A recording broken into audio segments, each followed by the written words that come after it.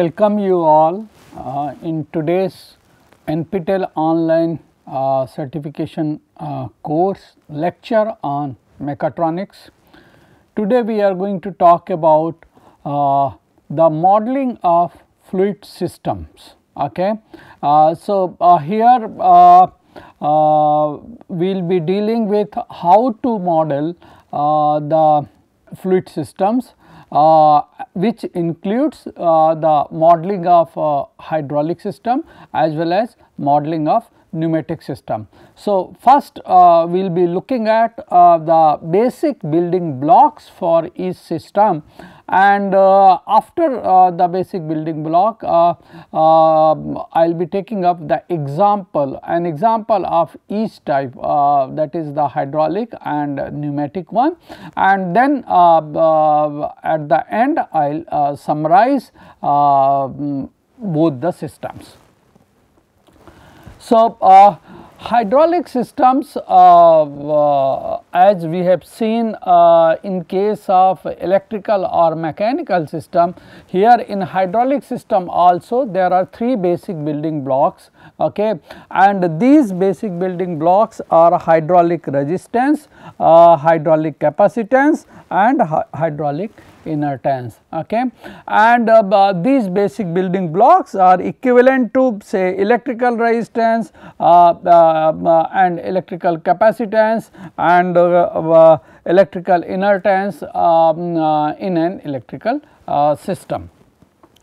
Now, for the hydraulic system, okay, the input is usually the volumetric flow rate and the output is the pressure difference, okay, and this is equivalent to if we talk about electrical circuit. So, it is equivalent to the electrical current in the electrical system, that is the input, and output as the electrical pressure difference, okay, in the electrical system. Now, coming to the classification of fluid systems. So, as all of you are aware, the fluid system can be classified into two types, that is the hydraulic and the pneumatic one. Okay. In case of hydraulic, the fluid is liquid and it is uncompressible, whereas in case of pneumatic the fluid is gas and it is compressible. Okay. So, we will be looking at both these hydraulic and pneumatic systems today, because in a mechatronic system, systems, a subsystem may consist of either hydraulic or pneumatic part. Okay. So, it is very important for us to know how do we model this hydraulic and pneumatic part. So, first of all let us take the hydraulic resistance. Okay. So, this hydraulic resistance is actually it is resistance to flow due to liquid flowing through a valve or through a variable pipe diameter.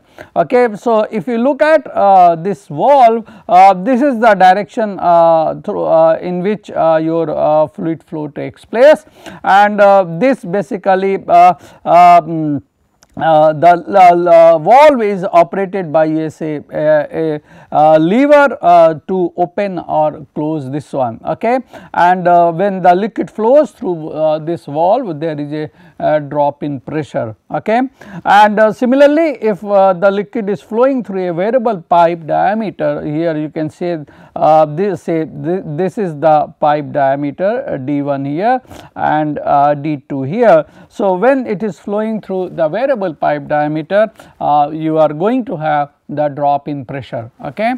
And so, the relationship between the volume flow rate of liquid through the resistive element, and resulting pressure difference is given by P1 minus P2 is equal to Q times R basically. Okay.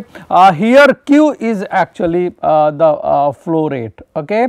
So, here Q is your flow rate, alright.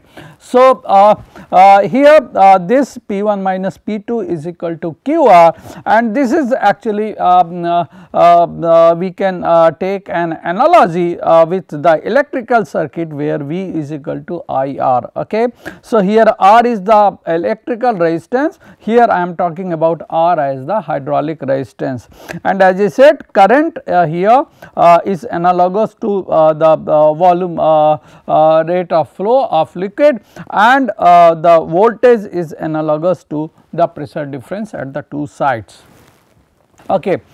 So, what does this relationship means basically? So, this relationship actually means that higher the value of resistance, okay, higher is going to be the pressure drop for a given rate of flow. Okay. So, if here I keep say this Q as constant, so if my R increases, my P1 minus P2 will also be increasing. So, what does that means? That means that if there is a more resistance, hydraulic resistance, then you are going to have the more pressure drop. Okay. So, that is there, and this equation assumes a linear relationship. Such hydraulic linear resistances occur with orderly flow through say capillary tube or through porous plug. Okay. And there are situation where these resistances are non-linear resistances and they occur for example flow through sharp edge orifice, or if your flow is going to be turbulent. So, after the hydraulic resistance, let us look at another important building block, which is the hydraulic capacitance. Okay. So, it basically hydraulic capacitance basically describes energy storage with a liquid where it is stored in the form of a potential energy, and we can take an example of say liquid is stored inside a tank. Okay. So, a height of a liquid in a tank, and for such a case actually the capacitance relates the rate of change of volume in the container, and that is equal to the volume rate in minus volume rate out basically. Okay. So, hydraulic capacitance relates with that. Okay. So, this is say we have a tank over here say of cross sectional area A, and there is Q1 flow in and Q2 flow out from it. Okay. And say there is a liquid of height H, and say it means that at the top you have a pressure P1, and at this point say at the bottom you have pressure P2. Okay. So, you see that this the net volume which is going to be inside that will be actually or the liquid inside is going to be equal to the volume flow rate of change of volume. Okay. So, this Q1 minus Q2 is equal to dV by dt, and you see that we know V is equal to basically AH, where your A is your area of cross section and H is actually this is your A and this is your height. So, V is equal to AH. Okay. So, I can substitute that. So, I get Q1 minus Q2 is equal to A dH by dt. Okay. But you see the pressure difference between input and output say here is P, and this P we can write as as rho g h, and so I can relate h as P by rho g, okay, where rho is the liquid density which we are assuming to be constant in case of the hydraulic fluid flow. Okay. So, so this Q1 minus Q2 actually I can write as A, and I put H as P by rho g. So, I get A by rho g dP by dt. So, this is my Q1 minus Q2. So, Q1 minus Q2 is A by rho g dP by dt, and I am defining this term as the hydraulic capacitance. Okay. So, if I do that, then this minus Q1 minus Q2 is C dP by dt, or from here I can write P as 1 by C integral of Q1 minus Q2 into dt. And this you see that if I compare this with a electrical capacitor, so for that you see C is equal to Q by V. So, and Q I can write as integral of I dt, okay. So, integral I dt by C over here. So, we can just compare this P is analogous to V, 1 by C is here C is the hydraulic capacitance, here it is the electrical capacitance, and this is your analogous to current. Next, let us look at the hydraulic inertance. Okay. It is actually equivalent to the inductance in the electrical circuit. Okay. And let us assume that we have a cross sectional area, constant cross sectional area duct or pipe through which a fluid is flowing, and say at an instant in this length I have got a mass m. Okay. And let us assume the pressure this side, left hand side, as P1. So, we have the force acting over here will be P1A, and at the right hand side its pressure P2. So, force acting here will be P2A, and this actually the force difference which is going to be responsible for the acceleration of the liquid. Okay. So, I am writing this F1 minus F2 as mass into is equal to mass into acceleration. I can write acceleration as dV by dt, and so my P1 minus P2 into A m I substitute at rho A L over here, okay, for this cross section, and V dV by dt. So, P1 minus P2 by A, this rho A L, again you see Q is equal to A into V, that is area into velocity basically. Okay. Velocity will be Q by A. So, I put it Q by A, this A gets cancelled. So, I get P1 minus P2 as rho L by A dQ by dt. Okay. So, P1 minus P2 is rho L by A dQ by dt. So, this is basically I can write this rho L by A as inertance, hydraulic inertance. So, I get P1 minus P2 is equal to I dQ by dt, and you see that for electrical system we define inductance as V is equal to L d by di by dt. So, we have the analogous relationship. So, after seeing this, let us take an example, okay, of a one tank system. All right. Now, here we have basically in the one tank system, say there is a tank here and liquid is flowing at the rate say Q1 over here, and it is passing through a valve basically here, and through valve it is passing, and the discharge here is Q2. Okay.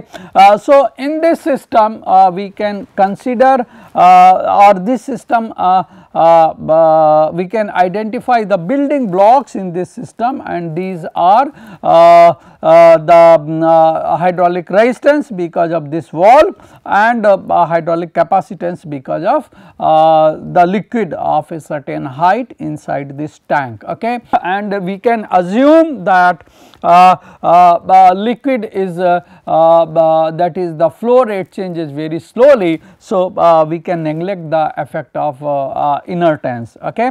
So, with this let us take this example.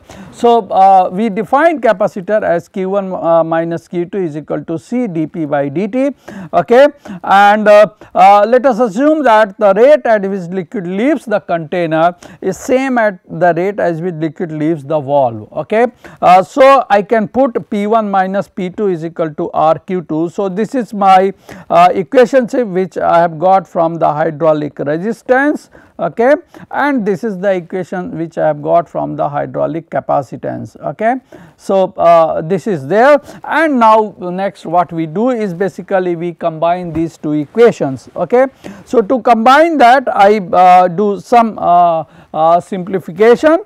So, the P I can write this pressure difference as rho g h, and this is RQ2. So, I get Q2 as rho g h by R, and then I can substitute this Q2 in this equation of the capacitance. So, basically this is what I get.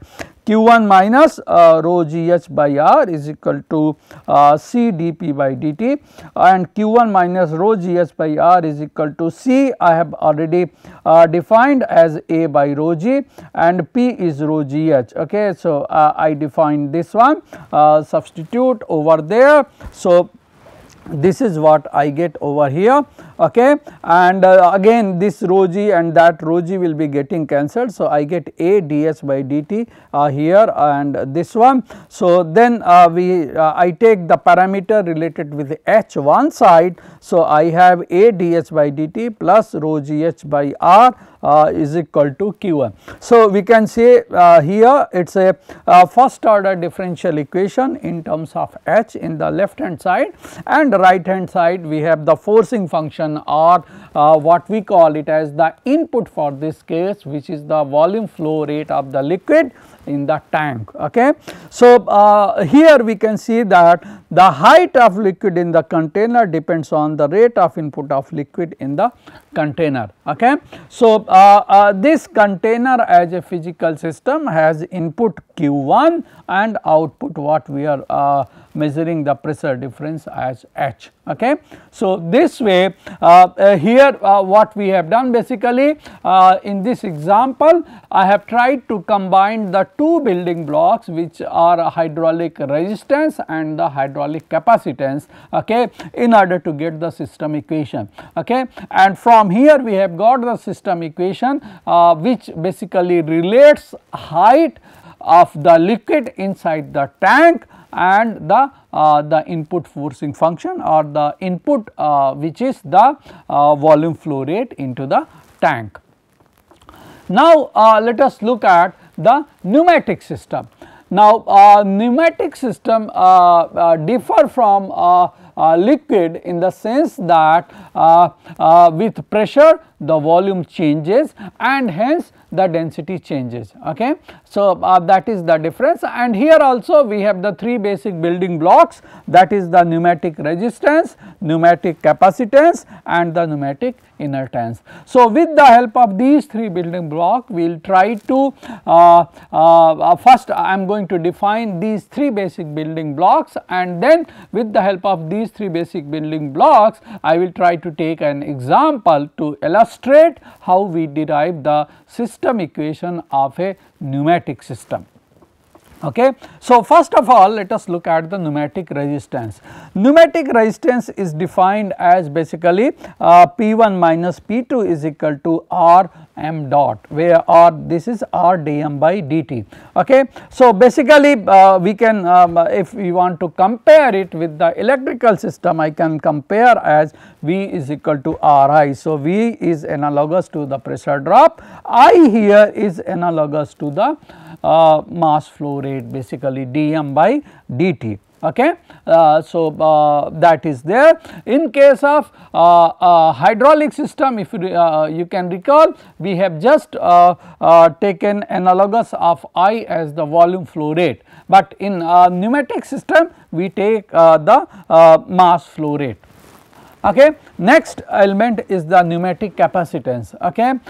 Pneumatic capacitance is due to the compressibility of the gases, okay, and this is comparable to the compression of a spring which stores energy basically. Okay. Similar is the case with the pneumatic capacitance. Okay. So, to derive the expression relationship for that, let there be a container of volume V and let the mass flow rate entering the container be m1 dot and the mass flow rate leaving the container be m2 dot. Okay. So, then the rate of change of mass in the container is basically m1 dot minus m2 dot. Now, this m1 dot minus m2 dot is basically we can define as d by dt of rho v. Okay. Rho is density and v is basically your volume. Okay. So, that I will be getting mass basically. So, d rho v by dt. Okay. So, this I can expand here because my density and volume both are changing here. So, I can expand this. So, rho dv by dt plus v d rho by dt, and this term I can write a little this way, that is rho dv by dp into dp by dt plus v d rho by dt. Now, for an ideal gas, we know that the ideal gas equation is PV is equal to mRT. So, from here the P is m by V RT and m by V, if I represent it by rho, that is the density. So, P is rho RT, or I can write rho is equal to P by RT. Okay. So, d rho by dt is basically 1 by RT dP by dt. Now, I can substitute for this d rho by dt over here, okay, that is 1 by RT dP by dt. Okay. Now, next, so here this is my equation which I have seen for the rate of change of mass flow rate. Okay. So, d rho by dt I just derived 1 by RT dP by dt, and if I substitute it over here, this is what I am going to get. Okay. And you see that I have got dP by dt here, dP by dt here also. So, I can take that dP by dt out. So, I have rho dV by dP plus V by RT into dP by dt. Okay. Or I can simplify this further as m1 dot minus m2 dot is equal to, if I represent this by say a term capacitance C1 and this as by another term say C2, I can write this as C1 plus C2 dP by dt. Now, here this C1 is what basically, this is the pneumatic capacitance due to the change in volume of the container. Okay. So, this rho dV by dP, and the other one, that is V by RT, it is the pneumatic capacitance due to the compressibility of the gas. Now, next element, let us take the pneumatic inertance. Okay. And it it is due to the pressure drop necessary to accelerate a block of gas. Okay. So, we can derive the relationship for that using Newton's second law, which is F is equal to ma or d by dt of mv, and this force is provided basically here in this case by the pressure difference. Okay. So, if A is the cross section area of the block being accelerated, then I can write P1 minus Pt into A, this is the force basically, and this is d of mv by dt. And what is this mv? Actually this is rho into the volume basically, that will be giving me the mass, and velocity I can write as q by A, that is the discharge divided by the area of cross section. So, basically from here this get cancelled, so I get rho LQ. Okay. So, P1 minus P2 into A is d of rho Lq by dt, or this is L d of rho q by dt. Okay. And this is rho q is actually what? It is actually your mass flow rate. Okay. So, this is L dm by dt. Remember here L is actually the length of the section, okay, which we are considering here, and whose okay. So, that is there. So, my P1 minus P2 is actually L by A dm dot by dt, or P1 minus P2, this L by A I can give a term that is I, and this is L by A is the inertance. So, this way I can define the pneumatic inertance. Okay. Next, let us take an example. After defining all the 3 pneumatic components, let us take an example of a bellow. Okay. So, suppose in this bellow, okay, there is a constriction over here, and that constriction provide a resistance R, and there is a capacitance of the bellow, say we can take a capacitance of the bellow, and we can assume the inertance to be negligible since the flow rate changes very slowly. Okay. So, with that the mass flow rate into the bellow can be given by P1 minus P2 is equal to R m dot. This is basically similar to V is equal to Ri, or this we have given from the resistance, okay, pneumatic resistance relationship.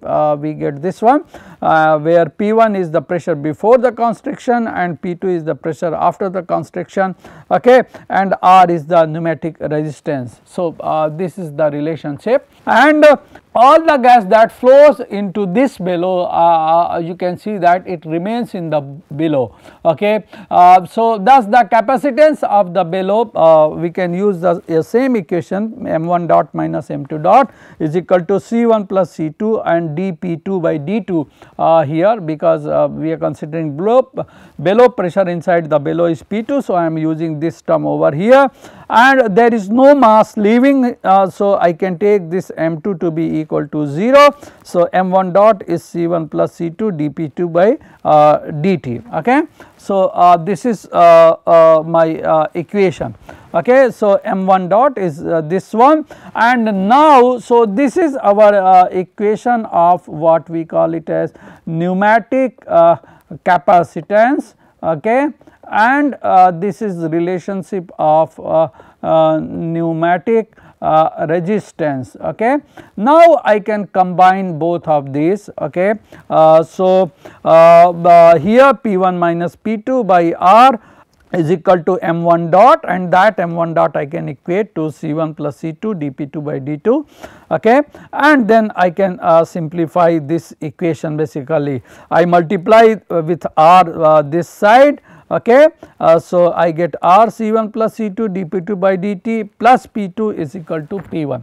Okay. So, here this we can see that left hand side we have the P2 differential first order differential equation in terms of P2 is there, and which tells the how the pressure is varies inside the bellow, and here we have got the forcing function, okay, or the input, that is the pressure P1. Okay. Now, I can further simplify this equation, or I can write this equation in terms of the displacement of the bellow. Okay. So, if I assume that my bellow works as a spring, and say the bellow has got a stiffness K, and it gets displaced by x, then we can write the force as K is equal to x. Okay. And this force is the force considering the expansion or contraction, and it depends basically on the P2. Okay. So, that is there. So, F is equal to our P2A. So, I can substitute over here. So, P2A is Kx. So, I get P2 is equal to Kx by A, and now I can substitute for this P2 in our this equation which we just derived for the below. Okay. So, I can put it here kx by a. Now, here you see k and a are constant. So, I can take them out. So, I get this differential equation in terms of x. Okay. So, here in the left hand side I have got the first order differential equation in terms of the displacement of the below, and right hand side we have the forcing function, which is the pressure of the air which is supplied into the below before the construction. Okay.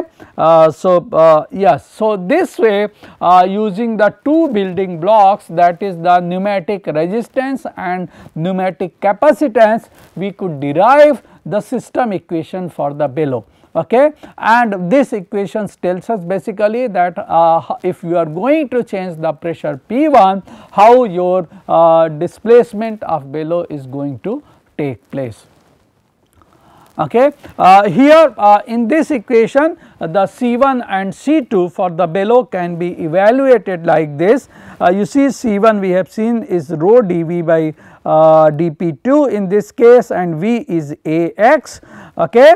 Area of cross section of the below and the displacement of the below. So, your C1 is rho, I just substitute for V. So, this is A dx by dP2, and for the below P2A is Kx, we have already seen. So, P2 I can write as Kx by A, I substitute for that. So, this is what I get the value for C1. Okay. And similarly for C2 we know that it is the basically V by RT, and this V is actually Ax. So, this is Ax by RT. So, this way we can evaluate C1 and C2 in terms of the below parameters and the constants. Okay. So, here I provide a summary of hydraulic and pneumatic building blocks. So, we have seen the say inertance, capacitance and resistance, inertance, capacitance and resistance for hydraulic as well as pneumatic, and these are the equations basically. So, in case of hydraulics you can see that we have the volume flow rate. Here relations are in terms of volume flow rate. We are evaluating volume flow rate, whereas in case of pneumatic we are evaluating the mass flow rate. Okay. And the right hand side we have all same terms. Okay. Similarly, we can evaluate the energy stored in the inductor and capacitor as well as the energy dissipated by the resistor. Okay. So, here this is half IQ square, and here this is half C P1 minus P2 whole square, and here this is 1 by R P1 minus P2 whole square. Okay. And here I have got m dot square in place of Q square, rest of the things are same. Okay. So, here are the references. It is you can refer Bolton mechatronics if you want to further read it, do further exercise on the modeling of hydraulic and pneumatic systems. Thank you.